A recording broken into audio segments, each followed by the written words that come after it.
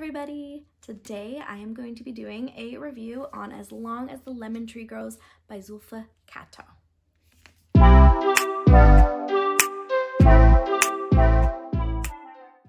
So hi, my name is Talia. I love books, I love bandanas. I'm so happy you're at my channel today. I finished As Long as the Lemon Tree Grows recently. This was a book of the month pick, so that's how it came to my attention, and I really ended up enjoying it. This is a YA historical fiction, not that historical though, because it takes place in Syria around the years like 2011, 12, 13, 14, so about 10 years ago is when this took place. The author is Syrian Canadian who is currently based in Switzerland, and she said that she wrote this book because when she would meet people and say that she was Syrian, people were just kind of like, oh, Syria, cool, like what's up with that? And they really had no idea what was going on in Syria as a country and what the people have gone through there. So she wrote this book to bring light to that in a beautiful, beautiful way. So as I mentioned, it's YA, so written kind of for the younger audience. However, I thought it was super well written for adults as well. It had enough impactful, serious, scary moments to make it feel very real, but I feel like it also didn't overdo it. I feel like sometimes books can just be overly graphic for the sake of being overly graphic, and I didn't feel like this did that. So we have our main character named Salama, and she was in pharmacy school when the Syrian Revolution started, and she ends up at this point in time, her town has been attacked. There has been like many of the buildings reduced to rubble. Her family home has been destroyed. Her mother has been killed. Her brother and father have been taken away into some sort of prison for just being citizens and wanting to be free.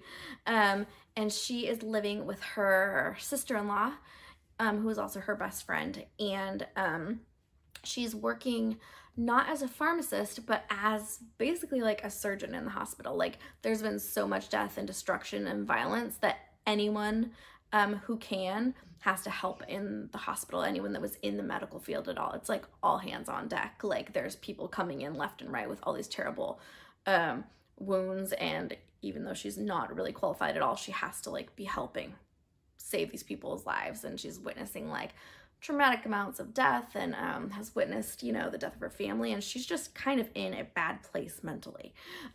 So she actually, as part of her post-traumatic stress, has created, or her mind has created, this like imaginary friend that is with her spontaneously throughout the days and a lot of times at night. And when I first heard this going into the book, I was like, is this gonna be just weird and cheesy? Like, what is this gonna be like? But it really wasn't. Like, she knows that this character is imaginary. She knows that like he is trying to help her, but yet also he shows her like terrible things and terrible visions, and she wants to get rid of him. But he, during this time, is trying to convince her to leave Syria. He's like, you need to leave, you need to get out of here. Your mother's dead, your family is in bad shape, like you need to go, like it's time to go. And she's like, but I don't know if I should go. Like I have this love for my country and I'm trying to save these people and help them, and I have my sister here. Like what should I do? And it's kind of like this back and forth she's having like with this imaginary character.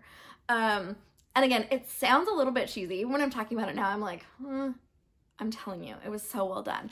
So then she ends up meeting another guy about her age. She's pretty young, by the way, like maybe 19, 20-ish, like in very young adult. She ends up meeting another guy and saves his sister. Basically, he ends up weighing into her decision of, should I leave? Should I stay? Like, what are the risks to me, you know, trying to flee the country? Is that abandoning everything we believe in? Or is it just like trying to, you know, keep myself alive? So it was so well done. I feel like this really made me stop and think like, oh my gosh, I cannot believe that this stuff was happening like very recently in my lifetime.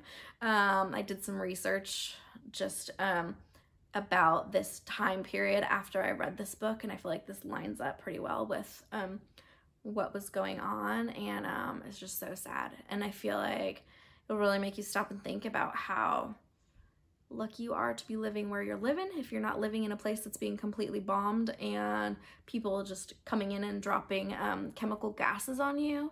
We're talking some really gnarly stuff that these people went through. So I'm so thankful for this author writing this book, and doing it in a way that even kids can learn. Like, I will be reading this one to my kids, not right now because they're 5 and 4, but eventually this will be one I keep on my shelves to share with them, so they're aware of what's going on in the world. And this was just so beautifully written. It had like the analogy of lemon trees, because lemon trees grow throughout their cities there, and just memories of growing up with the lemon trees and wanting to come back to the lemon trees someday. And it was just, I felt like it was beautifully written, really well done. I believe this was her debut. I think it is her debut novel, so I'm super curious to see where she goes from here, and if she gives us some more. I would love to read some more historical fiction about that time period and about Syria. So yeah, definitely recommend this one. 5 stars. If you can get your hands on a copy, do it. Library, wherever. I think you will not be disappointed with this one. That's all I have to share with you today. I hope you are doing well wherever you are. I hope you take some time today to read a good book or two. And if you are having a bad hair day, just wear a bandana. Bye.